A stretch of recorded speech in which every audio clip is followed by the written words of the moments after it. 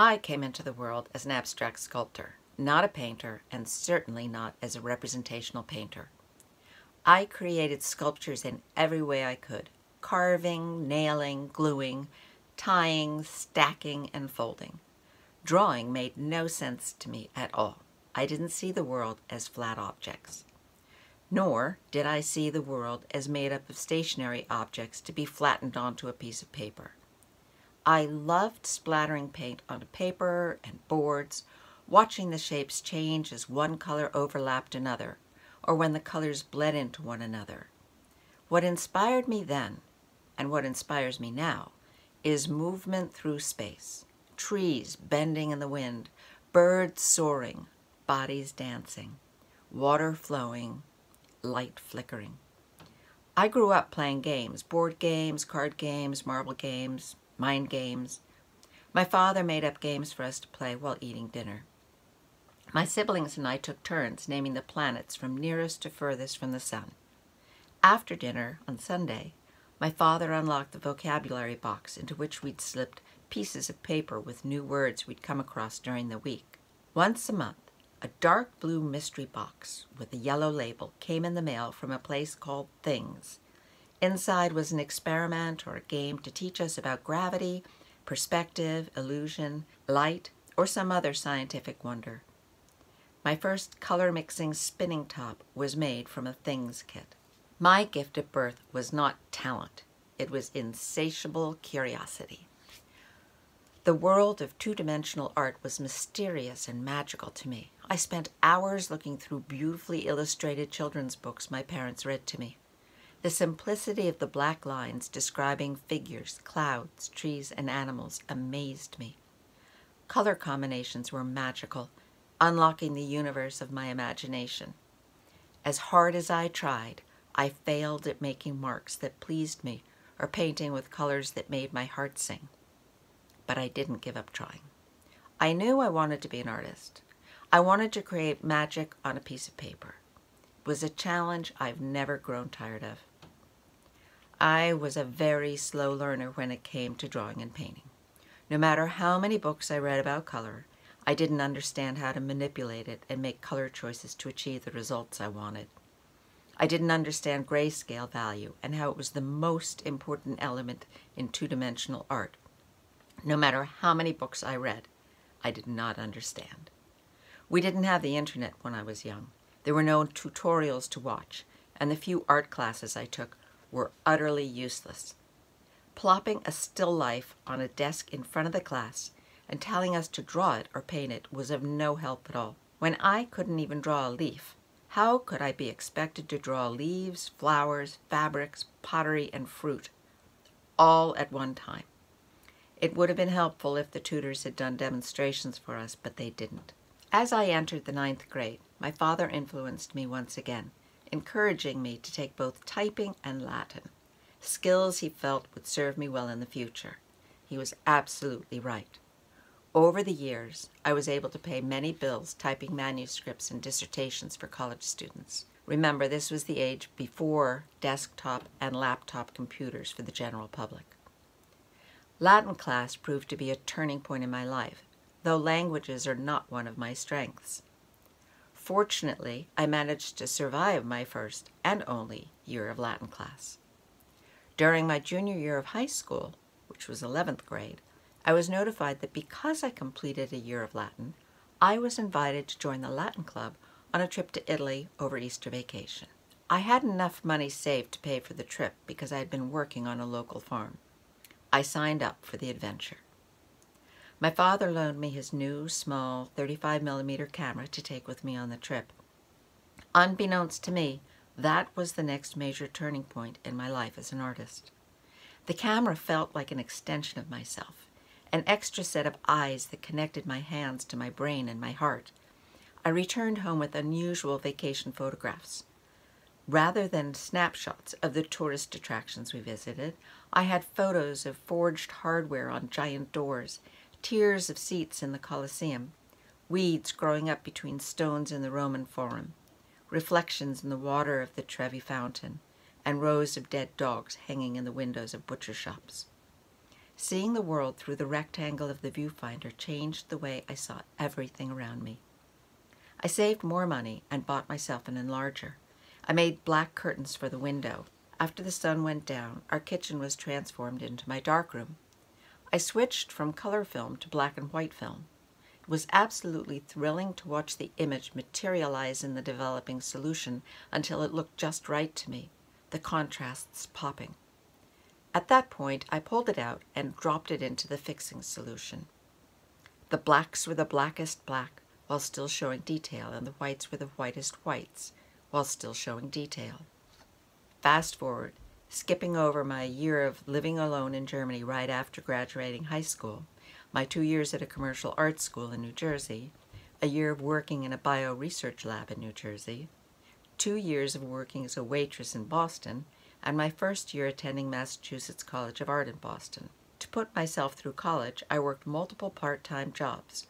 One of my jobs was cleaning house for a woman photographer. After asking several questions about the darkroom equipment, she tested my skills by having me print her contact sheets. Within a month, I no longer cleaned her home. Instead, I developed most of her film and printed all of her contact sheets and work prints. In addition to paying me, she became my mentor, giving me assignments each week and photographers to research. She insisted I learn the zone system, developed in 1930 by Ansel Adams and Fred Archer. Understanding the zone system was the next major turning point. You might think that by now I'd learned to draw and paint. No, I hadn't. What I'd learned was how to see. I could see and recognize patterns created by shapes, determined by the value tone of the shapes. I could see the differences between the photographs I took on sunny days when the range of values extended all the way from black to white, and on dreary days when the range of values extended only from light grays to medium dark grays. I still didn't know how to see objects and colors. Because I couldn't see them, I couldn't replicate them on paper or canvas. As a result, my professors continued to suggest I find another occupation, until my final review.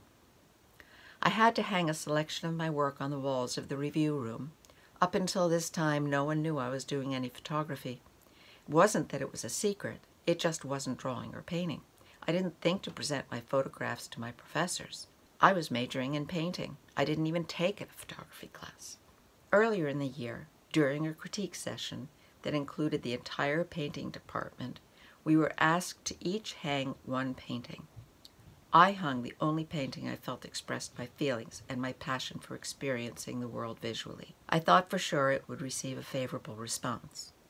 Abstract expressionism was still all the rage, and the students who painted abstractly were favored over those of us painting representationally. I was still stuck with the notion that I had to have skills painting representationally before I could think of myself as an artist and paint the way that my inner artist desired. A week before the critique, I'd wrapped a striped beach towel around a painting to transport it to the studio in a rainstorm. I'd flung the wet towel over a chair to let it dry. The way that it had fallen onto the back of the chair caused the stripes to appear like the ribbons of colored lights that had often danced through my head since childhood. My inner artist screamed at me to please paint the towel. I grabbed the biggest canvas I had and spent the next 3 days painting my version of the towel. When I was done, I was more pleased with the painting than I'd been with anything else I'd painted. Proudly, I carried the painting of the towel to the critique, where it was nominated and voted to be the worst painting in the painting department. Imagine that. This was not a critique during which participants voiced their opinions and shared thoughts on how the elements of art had been handled in the paintings. This was a cruel and unjust judging of a student's attempt at finally expressing herself, guided by her inner artist. I left hurt and angry. The towel painting had flung open the doors to a new personal world of art for me, and I wasn't going to let the consensus of the students in the painting department stop me from further exploring this path, a path that bridged the gap between my inner world and my outer world. Rather than break me down, forcing me to find another occupation, the critique session made me tougher, stronger, and more determined to find my way in the world of art. I chose to hang the towel painting along with several other abstract pieces created after the nasty critique on the wall for my final review. I also hung a collection of 15 black and white photographs I printed at night in a borrowed darkroom. I didn't care anymore what anyone thought of my work. I'd become to be better acquainted with my inner artist and know what made her happy and how to observe the world in a way that brings joy into each of my days. I sat in a chair at one end of the room and watched the professors enter. As I recall, there were 3 of them. They hardly glanced at the paintings, all eyes locked on my photographs. All 3 approached the photographs with eyes opened wide. One professor turned and looked sternly at me as if I'd done something wrong. With an expression of shock and disbelief, he asked, "Who did these?" A pretty foolish question, I thought, since it was the final review of my work, not anyone else's. "I did," I replied. For 10 minutes the room was silent except for the sound of their footsteps walking back and forth along the wall of photographs. I graduated from the painting department with honors in photography, having not taken any photography classes at all at Mass College of Art. I still couldn't draw well or paint well, nor did I know anything about color. I was on my own, still floundering to find where I fit in the world of artists. I had to find a way to learn the skills I hadn't learned in either the commercial arts school or the fine arts department of Mass Art. My limited skills had been learned from artists with whom I'd apprenticed: sculptor Wayland Gregory when I was in high school, photographer Eileen Tomanoff when I was attending college, and painter Adolf Conrad before I attended college. These skills slowly improved due to the daily practice I developed after having been judged so harshly. Along with being insatiably curious, I am undyingly determined when it comes to learning how to draw and paint. I had to find a way to teach myself what I hadn't been able to learn in books or in schools. Finally, it dawned on me that I'd learned many skills as a young child because of the games my father made up for us. I decided to try making up games to learn to draw. I created many drawing games. The ones that worked best were based on my understanding of the zone system. Playing the games worked.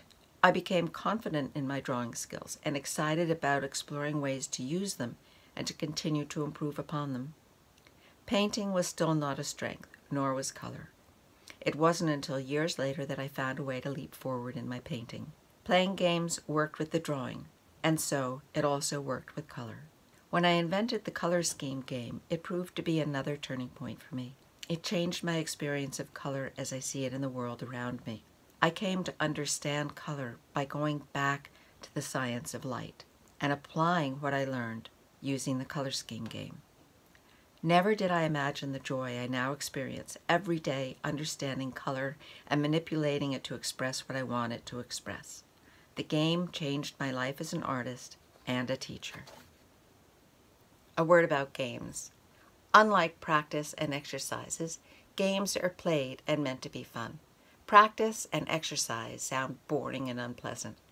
I like to use the word experiment rather than practice or exercise. Experiment sounds exciting and productive. An experiment has a beginning and an end. Practice and exercise go on forever and make me feel as if I will never get to my goal. It's just a mind game I play with myself in order to be consistent and look forward to my daily practice of drawing and painting. The game I present in this course is a game of shape manipulation with a focus on value tone. Remember to think of this course as learning to play a game. Remember to be playful and to allow yourself to have fun and to try things you think might not work, just to see what happens. There are no rights or wrongs, no good or bad, and absolutely no mistakes to be made. Knowledge comes from all experiences. Allow yourself to take advantage of having as many experiences as possible.